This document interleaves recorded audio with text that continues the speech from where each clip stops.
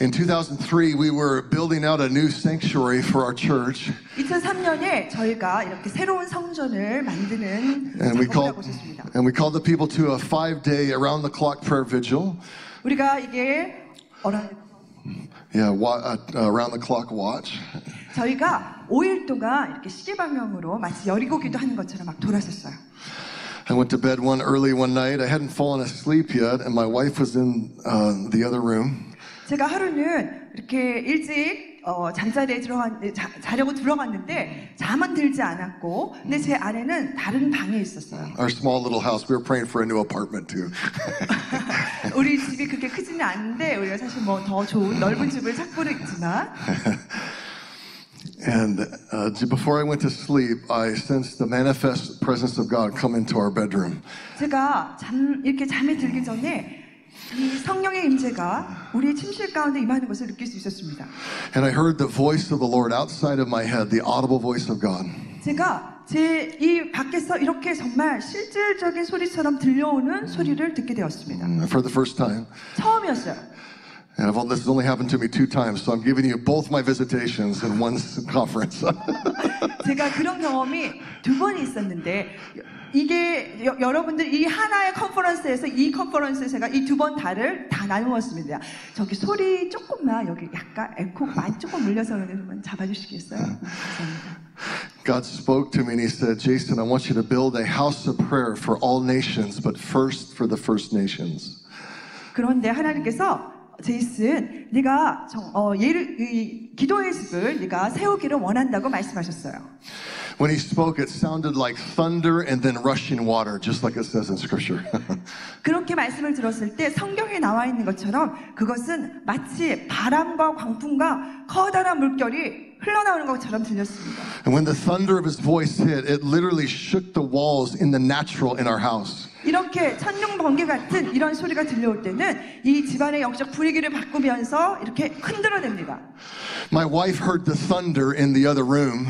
제 아내는 다른 방에서 천둥의 소리를 들었어요. I heard God's voice and she came running in the room thinking that it was an earthquake because our house was literally shaking. 제 아내가 제가 실제로 들었던 그 음성을 들으면서 저쪽 방에 있었는데 막 뛰어왔어요. 왜냐하면 진짜로 저희 집이 이렇게 지진이 나서 떨리는 것과 같았기 때문에. She came in and said, "We need to get the kids safe." And she looks at me, and I'm trembling under the fear of God. 저는 거기에서 막 하나님의 그 두려움에 떨고 있었습니다. Amen. 아멘. Build a house of prayer for all nations, but first for the First Nations. 그 열방을 위한 기도를 하는 것. 그런데 열방을 위해서 기도할 때 또 첫 번째 되는 그 나라를 위해서 기도하는 것. I believe God's first nation was Israel. 저는 생각할 때 하나님에게서 first가 되는 그 나라는 바로 이스라엘이라고 생각이 됩니다. And so this was a mandate from the Lord to build a house of prayer and pray first for the salvation of Jewish unbelievers in Israel. 그래서 생각할 때 하나님께서 우리에게 주시는 사명이 무엇이냐? 첫 번째 나라가 되는 그 이스라엘과 그 이스라엘의 구원을 위해서 기도하라. I love that Jesus came and cleansed the temple 2 times in the Gospels. 이 복음서에 보면 예수님께서 오셔서 성전을 성결케 하실 때가 2번이 있었습니다. First in the beginning of his ministry in John 2, and then at the end of his ministry before the cross in Matthew 21. John 2. 첫 번째 나온 것은 요한복음의 2장에 나온 것이고, 두 번째 나온 것은 어떤 때입니까? 예수 그리스도께서 십자가에 달리시기 전에 있었던 말씀을 나누고 있습니다. Jesus said he had zeal for his father's house to be a house of prayer.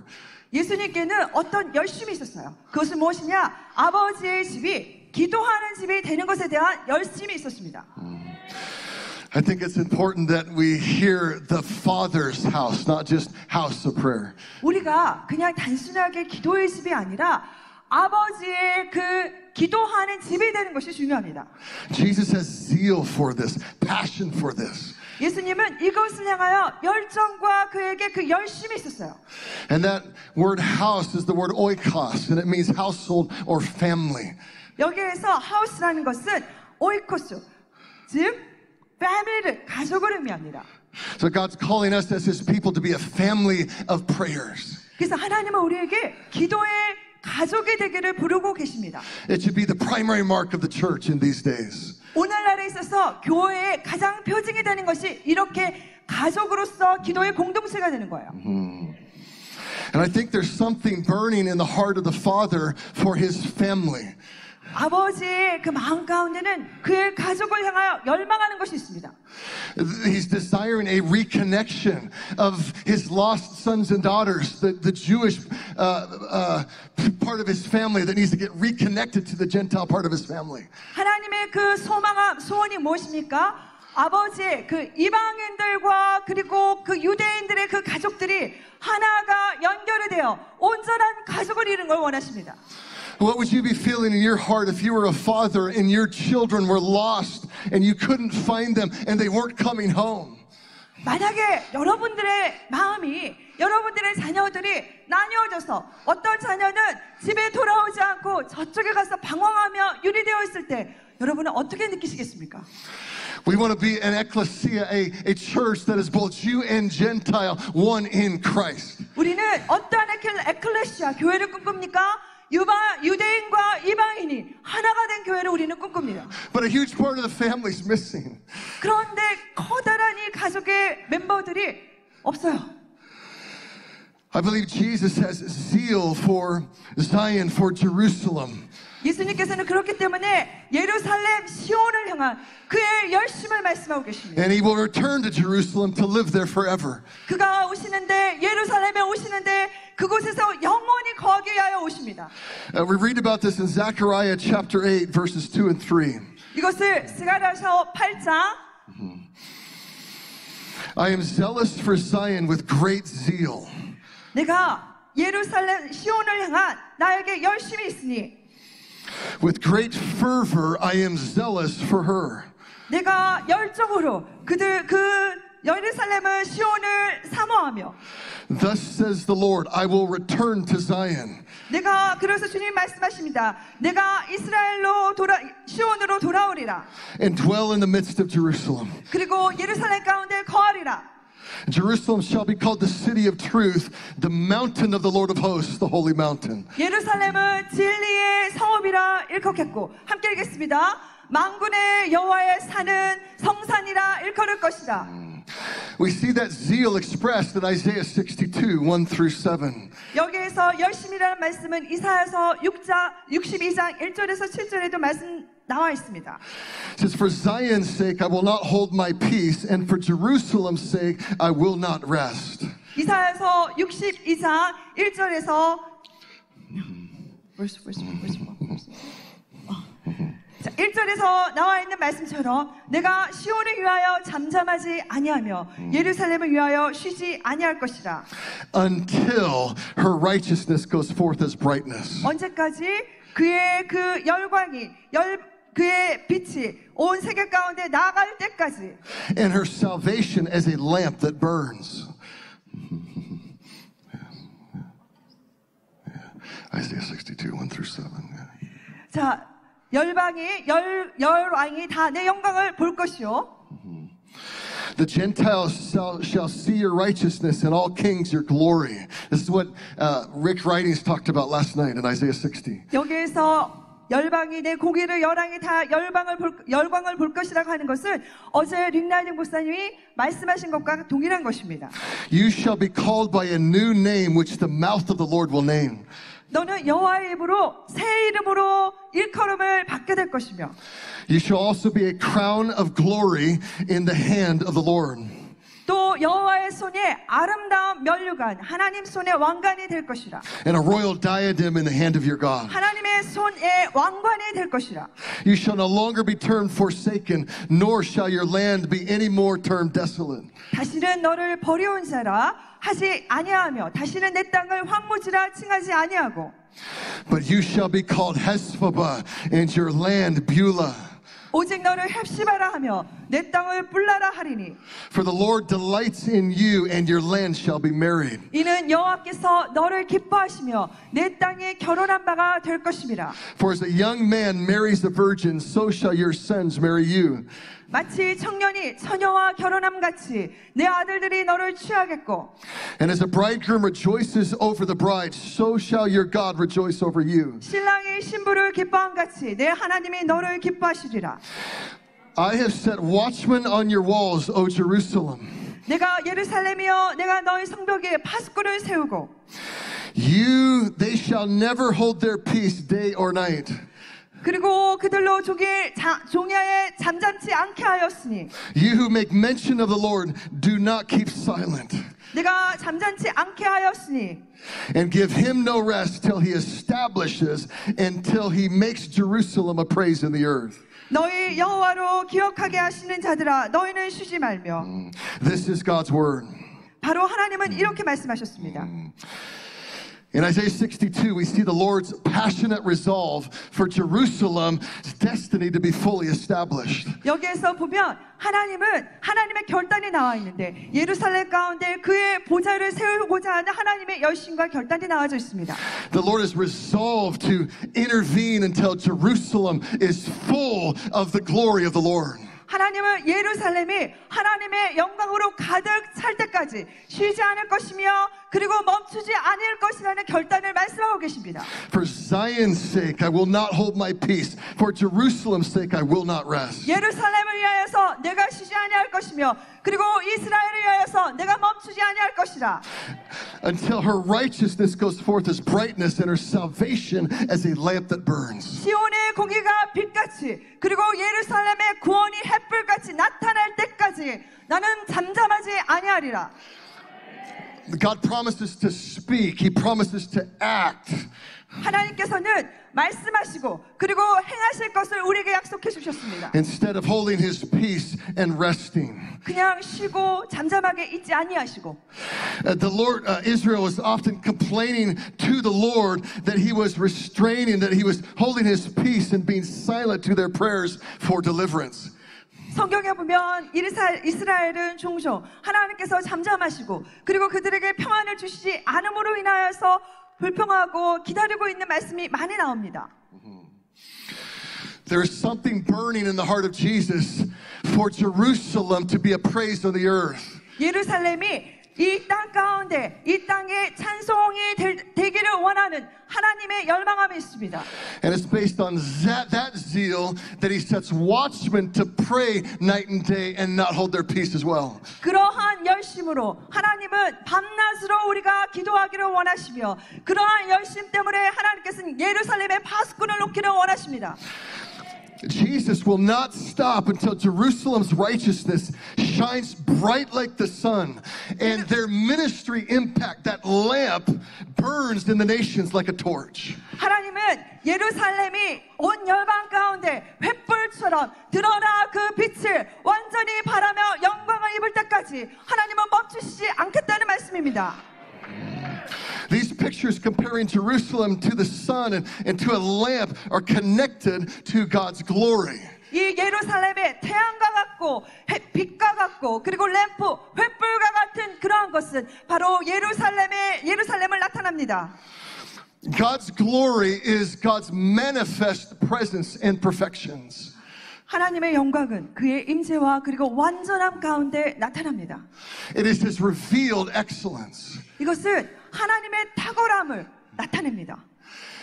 When God the Holy One, this one who is set apart, this one there's none like Him, He's other than. 하나님은 구별되어지셔서 그 누구와도 같지 아니하고 그와 같은 자가 이 땅에 없습니다. When He makes Himself known, when He reveals Himself, when God the Holy One goes public, that's the word glory. 이 하나님의 거룩하신 하나님이 많은 사람들 앞에 이러한 무리 가운데 나타나는 것을 우리는 바로 영광이라고 합니다. God is not going to unveil the beauty of His Son to Jerusalem. 하나님께서는 예루살렘 가운데 그 아들의 아름다움을 나타내실 것입니다. It's a word like weightness or illumination. 여기에서 무게, weight라는 단어, illumination, 빛남이라는 단어. And we're praying towards that end that the very glory of the Lord is going to fill and saturate the city of Jerusalem. 이 하나님의 영광이 그리고 그러한 무게가 예루살렘 가운데 임하여서 그들을 완전히 새롭게 하기를 원하십니다. The Lord's resolve is that Jerusalem arises to impart what she has to the nations. 하나님의 이러한 마음들은 왜 그런 마음을 가지시냐? 예루살렘이 온 열방을 향하여서 이루어야 될 일들이 있기 때문입니다. The Gentiles shall see your righteousness and the kings your glory. 이 영광의 왕 가운데 이방들은 이 아름다움과 그리고 공의를 보게 될 것입니다. Jerusalem's new name is based on God delighting in her as a bridegroom God. 그래서 예루살렘의 이름이 새로운 이름이 무엇입니까?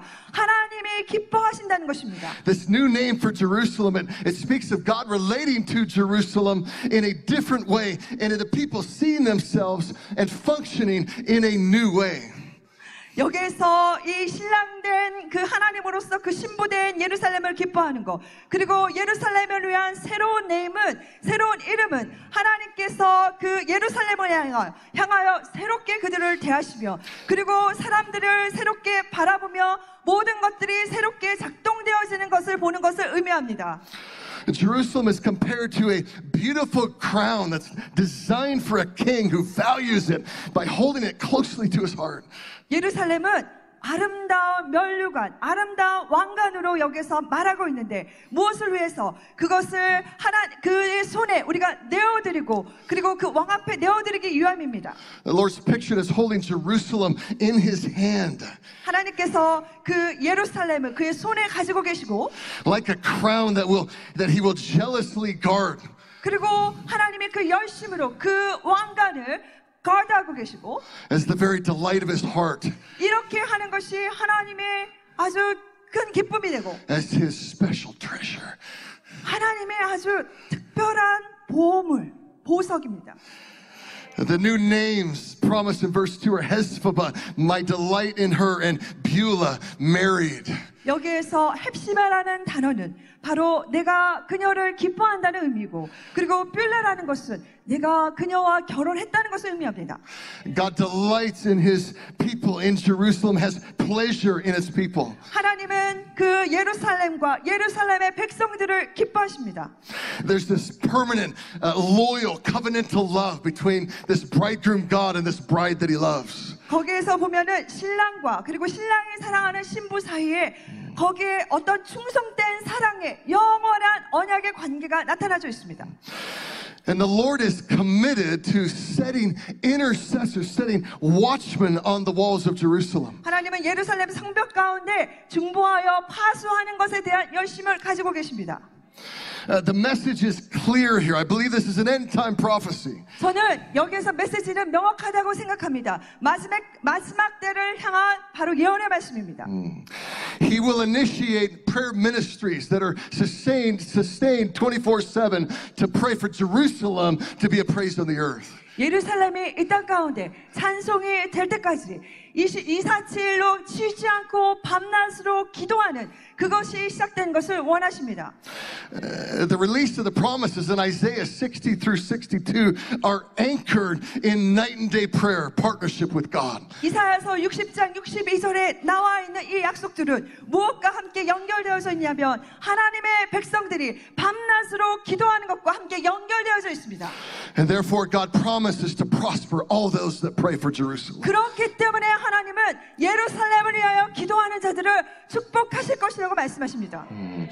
I have set watchmen, intercessors on your walls, O Jerusalem. 예루살렘이여, 내가 너의 성벽에 파수꾼을 세웠나니.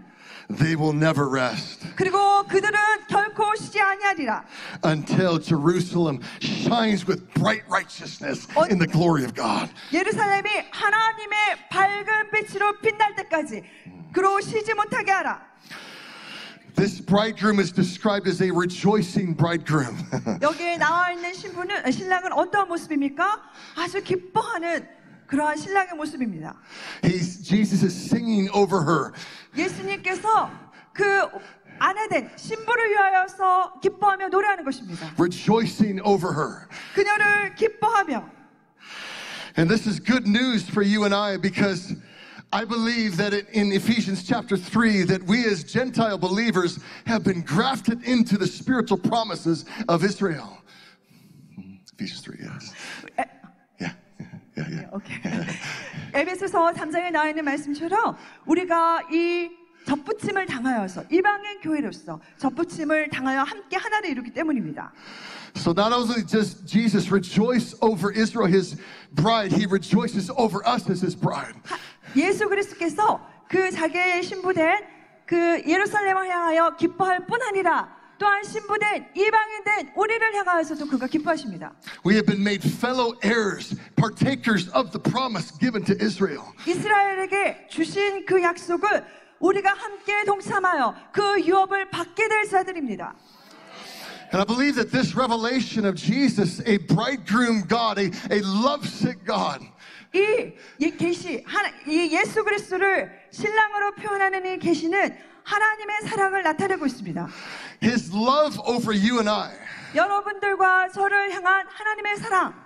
This love where he declares over us, Hezbollah, my delight is in you. 말씀하시는 것입니다. 나의 기쁨이 너 때문에 내가 너를 기뻐하며 너로 인하여 내가 즐거워하노라. It's the joy of the bridegroom that sustains us to partner with him in 24/7 prayer. 신랑의 그 기쁨이 우리 가운데 함께 임하여서 그가 신랑된 그가 나를 기뻐하심으로 인하여 우리가 밤낮으로 쉬지 않고 기도할 수 있는 것입니다. God enjoys you. 하나님을 여러분을 즐거워하고 기뻐하십니다. Yeah. The joy of the Lord to me is about God's enjoyment of us. 저한테 주님의 기쁨이라는 것이 무엇이냐? 하나님이 우리를 즐거워하고 즐거워하고 기뻐하는 것이 우리에게 임하는 것이라고 저는 생각합니다. It's not just the emotion of happiness that can go up and down with the circumstances of life. 그냥 이 삶의 환경과 상황 따라서 기분이 좋았다가 나빴다가 하는 것이 아니라 Joy is enduring because that joy never changes based on circumstances. 이러한 기쁨이라는 것은 어떤 인내력이 있습니다. 그래서 우리의 환경이 어떠할지라도 그것에 영향을 받지 아니하고 하나님이 주시는 기쁨이라는 것은 어떤 상황에도 이겨낼 수 있는 그런 인내적인 기쁨을 말합니다. Because of what Jesus has done for us on the cross, Jesus enjoys you now even in your weakness. 주님께서 십자가에서 달리셨을 때 우리를 위해 치르신 그 보상 때문에 이제 예수 그리스도는 여러분을 기뻐하십니다. And our joy in him never changes either. 그리고 그를 향한 우리의 기쁨 또한 그를 기뻐하는 것 또한 바뀌지가 않습니다. For our God is the same today, yesterday, and forever. 왜냐하면 우리의 하나님은 어제나 오늘이나 내일이나 동일하신 하나님이기 때문입니다. We glorify God by enjoying him forever. 우리는 하나님께 영광을 드리는데 그 하나님을 우리가 영원토록 기뻐하며 우리는 우리의 아버지 대신 여호와 하나님께 영광을 돌리는 것입니다. As John Piper says, God is most glorified in us when we are most satisfied in him. 하나님은 언제 가장 큰 영광을 받으시느냐? 우리가 하나님 가운데 가장 큰 기쁨과 그로 인한 만족을 누릴 때 하나님은 가장 큰 영광을 받으십니다. We enter into the fellowship of the Trinity where we look, engage, and share in God, enjoying God. 우리가 삼위일체의 하나님 가운데서 하나님이 삼위일체 되신 하나님이 서로를 기뻐하는 것을 이렇게 봅니다. Oh, the Father's delight in His Son, the Lord Jesus. 아버지께서 그의 아들 된 주 예수 그리스도를 기뻐하시고 And then we receive God's joy over us. 그리고 하나님의 그 기쁨을 또 우리를 향한 그 기쁨을 또 우리가 받고 We love God because He first loved us. 하나님께서 우리를 먼저 사랑하셨기에 우리도 그를 사랑합니다. We enjoy God because He first enjoys us. 하나님이 우리를 먼저 기뻐하시기 때문에 우리 또한 그를 기뻐합니다. So I encourage you in your times of intercession when you're praying for the Jerusalem to be a praise of the earth. 그래서 여러분들이 중보하실 때 그리고 예루살렘이 온 땅 가운데 영광이 되도록 여러분이 기도할 때 to enjoy God enjoying you. 하나님께서 여러분들을 기뻐하신다는 거 여러분 또한 그 사실을 기뻐하십시오. We need enjoyable prayer in the houses of the Lord. 우리 주님의 그러한 기도의 집 가운데 어떤 이러한 기뻐하고 즐거워하는 것이 또한 필요합니다. There's spiritual warfare. There's times that it's hard, circumstances of life. And so if we're not enjoying God enjoying us. 그래서 사실은 영적 전쟁들이 있고 우리 주변의 환경들이 쉽지 않습니다. 그렇기 때문에 우리가 하나님을 기뻐하지 않는다면 then we can be tempted to quit before it's over. 그러면 다 일을 마칠 때까지 그냥 끝내고 싶은 그런 유혹이 있어요. The joy of the Lord is your strength. 여호와를 기뻐함이 너희의 힘이니라. God promises to give us joy to He says in Isaiah 56 to bring us up His mountain and give us joy in His house of prayer. 하나님은 이 이사야 56장에 말씀하시기를 여호와의 산에 올라와 그리고 너희는 여호와를 기뻐하라 말씀하십니다. He promises us to give us joy. 그리고 우리에게 기쁨을 주실 것이라고 약속하셨습니다. And that joy is in His house. It's in His presence. 그러한 기쁨은 하나님의 집에 그리고 하나님의 임재 가운데 함께 거하여 있습니다. So that we can be a house of prayer for all nations. 그래서 우리가 열방을 전 열방을 위한 기도의 집이 될 수가 있고. But first for First Nations. 그런데 이 첫 번째 되는 그 장자의 나라를 위하여서 그렇게 기도할 수 있습니다. Zephaniah 3:17. I love this promise. 스바냐 3장 17절에 나와 있는 약속을 저는 참으로 좋아하는데요. The Lord your God is in your midst. 너의 하나님 여호와가 너의 가운데 계시며 The mighty one will save you. 그는 구원을 베푸실 전능자시라. He will rejoice over you with gladness. 그가 너로 인하여 기쁨을 이기지 못하시며 He will quiet you with His love. 너를 잠잠히 사랑하시며 He will rejoice over you with singing. 너로 인하여 즐거이 기뻐하시리로다. 아멘.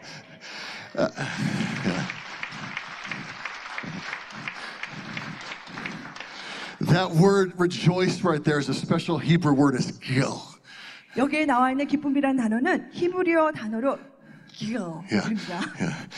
And it's the word picture of someone celebrating with a dance and a song over someone else. 이게 어떠한 그림으로 묘사되어질 수 있냐면 어떤 사람이 어떤 누구 때문에 기뻐가지고 노래하면서 춤추는 것을 의미합니다.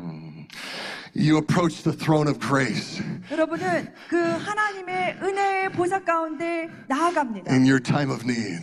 여러분의 In need. Yeah. 여러분이 어떠한 필요가 있을 때 주님 앞에 그렇게 은혜를 구하면서 그 보좌 앞에 나가잖아요. And Jesus, your bridegroom, God looks at you. 예수님은 우리의 신랑이 되시고 아버지 되신 하나님은 우리를 바라보십니다. He sees you, He hears you, no matter what you're going through. 여러분이 어떠한 일을 겪고 계시든지 하나님은 여러분을 바라보시고 살피고 계십니다. No matter how tired you are, no matter how weak you feel.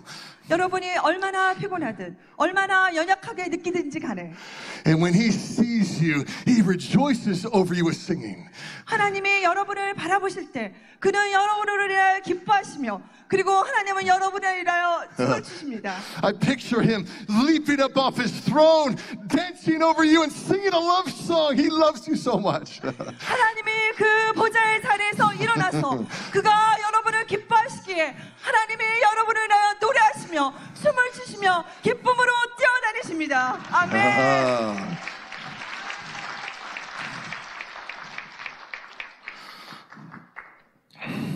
We know from Psalm 16, 9 through 11. 시편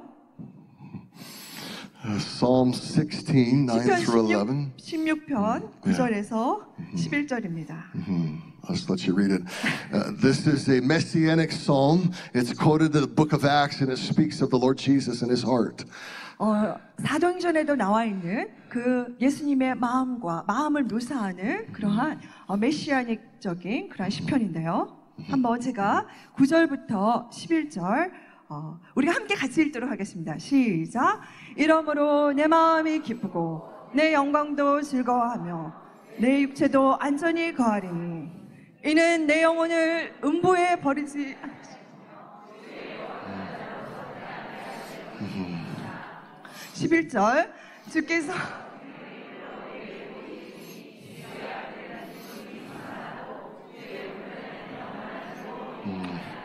아멘. Amen. His heart is full of gladness. That's who he is. His whole being rejoices. 하나님의 그 마음은 커다란 기쁨으로 가득 차 있습니다. 하나님은 그런 분이십니다. 아멘. And it says, in his presence there is what? Fullness of joy. 그의 임재 안에는 그의 앞에는 충만한 기쁨이 있고, 아멘. At his right hand there are pleasures forevermore. 그리고 그의 우편에는 영원한 즐거움이 있습니다. He calls us to feast on the abundance of his house and his presence. 그리고 하나님은 하나님의 영광 가운데 너희는 나의 집으로 들어와 나의 임재 가운데 함께 나와 잔치할지어다 말씀하십니다. Listen, it's this joy, it's the oils of joy that need to saturate the houses of prayers across the earth. 이 기쁨의 하나님의 그 오일은 우리 가운데 이 기도의 집 가운데 열방 가운데 흘러넘치며 가득 채울 것입니다. It's in that joy that we can sustain night and day prayer. 이러한 기쁨 때문에 우리가 밤낮으로 이렇게 기도할 수 있는 것입니다. And we begin to carry God's rejoicing heart over Jerusalem. 그리고 하나님께서 예루살렘을 기뻐하시는 그 기쁨을 우리의 마음에 또 지니고 다닙니다. Until 언제까지? God's not resting, let's not rest. 하나님이 쉬지 않으시며 우리도 쉬지 않길 바랍니다. Day and night we remind God of his promises. 밤낮으로 말씀하신 약속하신 바를 기억하게 하시며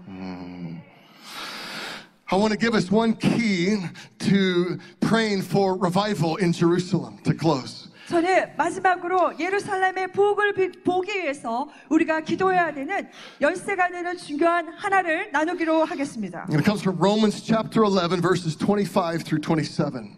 로마서 11장 25절부터입니다. 11장 25절 같이 읽겠습니다. 형제들아 너희가 스스로 지혜있다 함을 명키 위하여 이 비밀을 너희가 모르기를 내가 원치 아니하노니 이 비밀은 이방인의 충만한 수가 들어오기까지 이스라엘의 더러는 완악하게 된 것이라. 26절 그리하여 온 이스라엘이 구원을 얻으리라. 기록된 바 구원자가 시온에서 오사 야곱에게서 경건치 않은 것을 돌이키겠고 27절 너희가 너희 죄를 없이 할 때 저희에게 이루어질 내 언약이 이것이라 함과 같으니라. 아멘. Amen. There's been a partial hardening of Jewish unbelievers. 일시적인 유대인들 가운데 믿지 않는 자들을 향한 어떤 잠시 동안의 마음이 경고케 되는 것이 있을 것이라고 말합니다. There's a partial hardening that's come upon Israel because we know that there are many Jews that have come to Christ. 여기에서 partial, 왜냐하면 부분적인 그런 마음이 경고케 되는, 딱딱해지는 것을 여기서 말하고 있는데, 왜냐하면 유대인 가운데들도 예수님을 믿는 자들이 있기 때문입니다. But in this text there's another until. 근데 여기에 보면 우리가 읽은 말씀 중에 언제까지라는 말씀이 또 나옵니다. Until the fullness of the Gentiles has come in, then all Israel will be saved. 언제까지입니까? 이방인의 충만한 숫자가 들어올 때까지, 내가 그럴 때까지, 그리고 예루살렘 가운데 이스라엘 가운데 구원을 주리라 말씀하셨습니다. We need to see the gospel go to the ends of the earth, reaching every ethnic. 우리는 예수 그리스도의 복음이 모든 민족에게 다다르는 것을 보아야 합니다. Every unreached people group on the earth needs to have a proclamation of the gospel. 이 미선도 종족에게 복음에 선포되어지는 기회들이 다 가야 합니다. And I believe that when that happens, then all Israel will be saved. We will see a mighty revival in Jerusalem. 그리고 그렇게 되었을 때 이 이스라엘이 구원을 입을 것이고, 그리고 우리의 전능하신 예수 그리스도가 오시는 것을 보게 될 것입니다. This is why Paul had such passion to get the gospel to the ends of the earth. 그렇기 때문에 바울에게는 이 복음이 전 열방 가운데 전해지는 것을 향한 열정과 열심이 있었습니다. He was apostle to the Gentiles because he knew that the Gentiles had to be grafted in. They had to come to faith in Yeshua. 바울은 알았던 거죠. 이 이방인들이 원가지인 이 이스라엘에게 접붙임을 당하여서 그들의 충만한 숫자가 돌아오게 하고 그래서 그들의 완전한 하나를 이룰 수 있을 때까지 되어진다는 것을 알았습니다. Because he knew this promise that when they come, then Jerusalem will be saved. 이렇게 이방인의 충만한 숫자가 들어오면 그 다음에 이스라엘이 구원을 입을 것이라는 것을 바울은 알았습니다. He had great desire to get to Spain because in that day Spain was the ends of the earth. 그 당시에 바울은 스페인에 가는 것을 원했는데 그 당시에는 스페인이 이 세상 끝이라고 생각했습니다. That's why in his prayer life he says in Romans 10, my heart's desire and prayer is that they might be saved. 그래서 로마서 10장에서 이렇게 바울은 말하고 있죠. 나의 마음이 불타오른다. 그들이 구원을 입을 것을 그들이 구원을 입도록 나의 마음은 열정으로 불타오른다고 말하고 있습니다.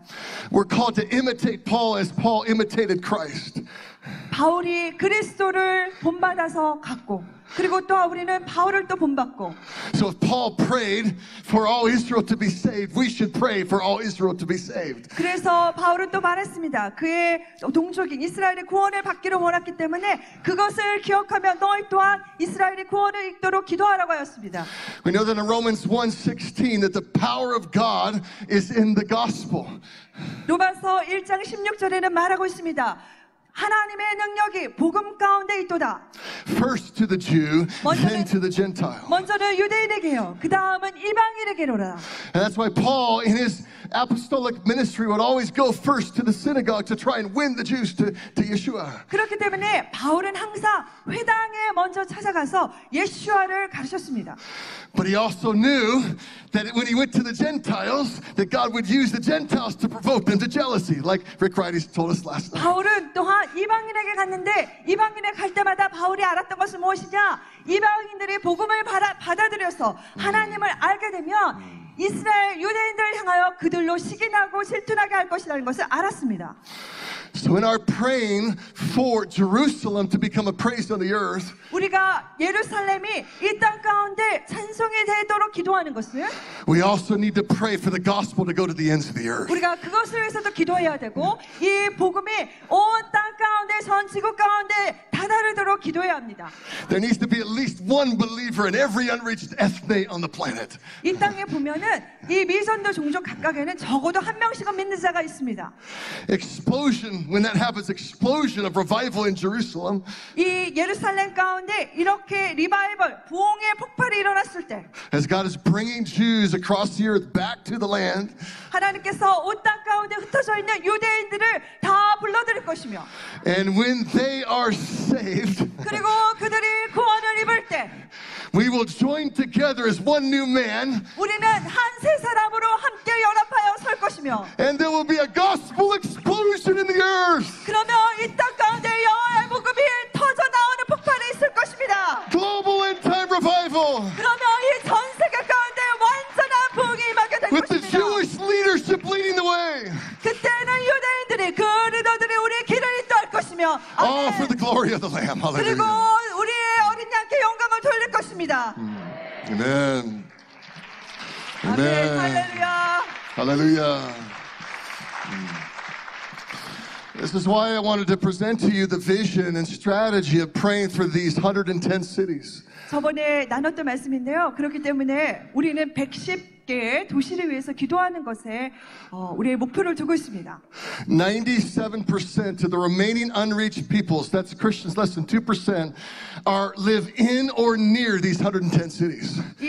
그러니까 기독교 인구가 그 나라 가운데 그 종족 가운데 2% 미만이 이러한 미전도 종족이 거기에 그러한 미전도 종족 도시의 98%가 제가 말씀드리는 그 110개의 도시에 다 분포되어져 있습니다.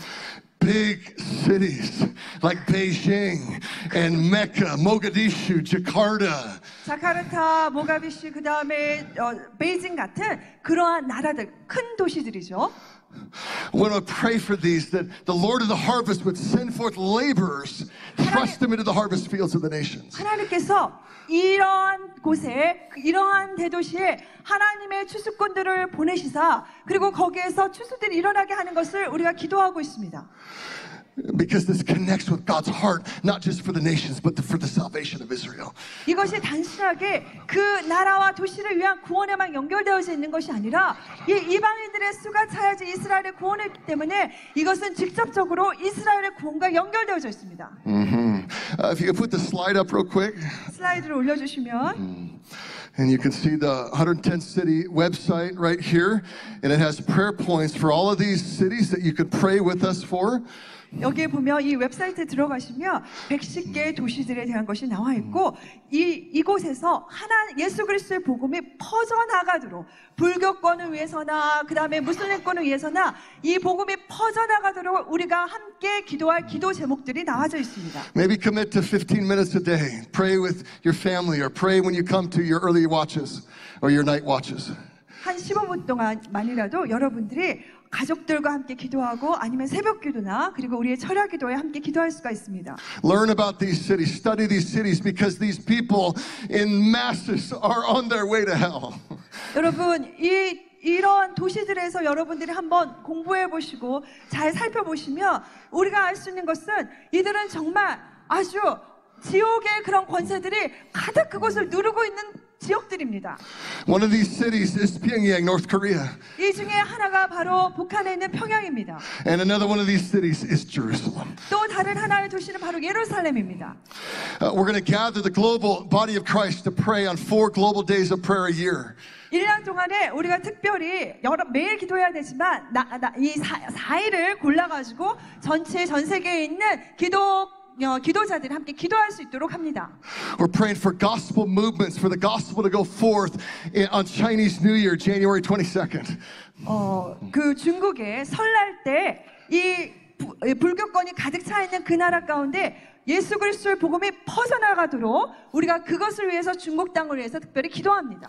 Many families are traveling and going to their homes, and there's a lot of evangelism that's happening during that time frame. 설날이 되면 많은 사람들이 이동을 하고 가족들이 함께 이렇게 모이면서 그때는 많은 전도를 할 수 있는 때가 됩니다. And there's also a lot of idolatry that happens when they're in Buddhism. They're required to bow down to their idols.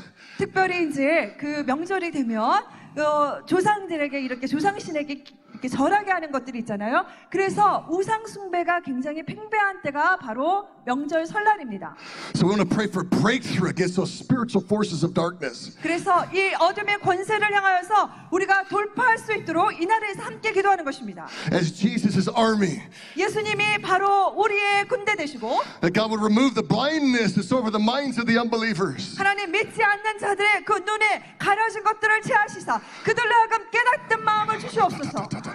And that they would see the light of the gospel in the face of Jesus. 그리고 예수 그리스도의 얼굴 가운데 그들이 이 복음의 능력을 보게 하시옵소서. We are saved only in the name of Jesus. 그리고 그들이 예수 그리스도의 이름만으로 구원을 입게 하시옵소서. So let great revival break out in the Buddhist world. 그래서 이 불교 나라들 가운데 하나님 놀라운 부흥들이 일어나게 하시옵소서. Convict them of sin. 하나님 그들의 죄를 깨닫게 Show them their 하시옵소서. need of a Savior. 하나님 그들로 하여금 구원자가 필요함을 깨닫게 Let your 하시옵소서. kindness bring them to repentance. 하나님 그들의 아버지의 친절함과 인자가 그들로 하여금 회개하며 나오게 하여 주옵소서. We ask for mighty revival. 하나님 놀라운 강력한 부흥이 임하게 하시옵소서. And would you start in Pyongyang, North Korea, 하나님 이것을 북한의 평양 가운데 시작하시고 and go all the way back to Jerusalem. 하나님 Hallelujah. 그로부터 시작하여 전 세계 가운데 예루살렘으로 임하게 하시옵소서. Amen. 할렐루야. 아멘.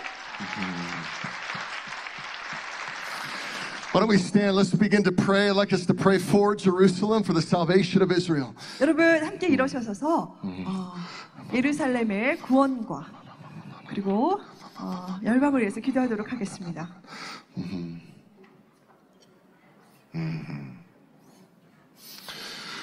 Let me begin in prayer, and then I want you to lead us in triage. I'm going to take that home to our house of prayer.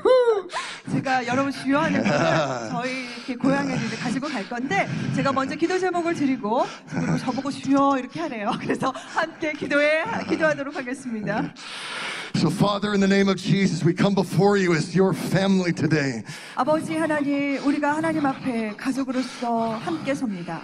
We join our hearts as the representatives of 16 nations with the Korean believers here at the Esther Prayer Movement. 하나님, 에스더기도운동과 여기에 모인 이 한국 성도들과 우리 16개국이 함께 연합하여 하나님 앞에 기뻐하며 나아갑니다.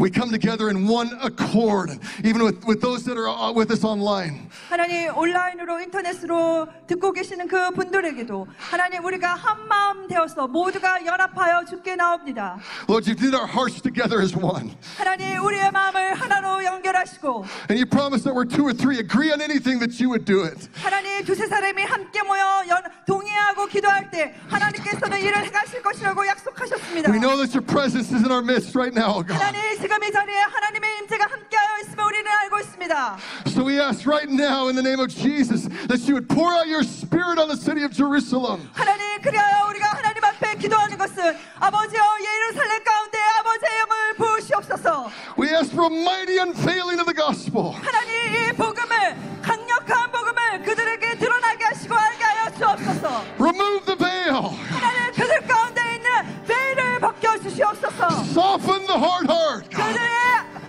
그들의 하나님 딱딱한 마음을 부드럽게 하시옵소서. Pierce their hearts with revelation of the Lamb. 하나님 그들의 마음 가운데 어린 양에 대해서 깨닫는 계시를 주시옵소서. Jesus, show them your side wound, your nail-pierced hands. 하나님의 그 예수 그리스도의 이 못 박힌 손을 보게 하시옵소서. Pour out your love upon them, God. 하나님 그들에게 아버지의 사랑을 부어 주시옵소서. We ask that you would save them now in the name of Jesus. Hallelujah. 아버지여 그들을 지금 구원하옵소서. 예수님의 이름으로 기도하였습니다. 우리가 함께 지금 하신 기도를 생각하며 예루살렘과 북한과 미전도 종족과 그리고 이세명을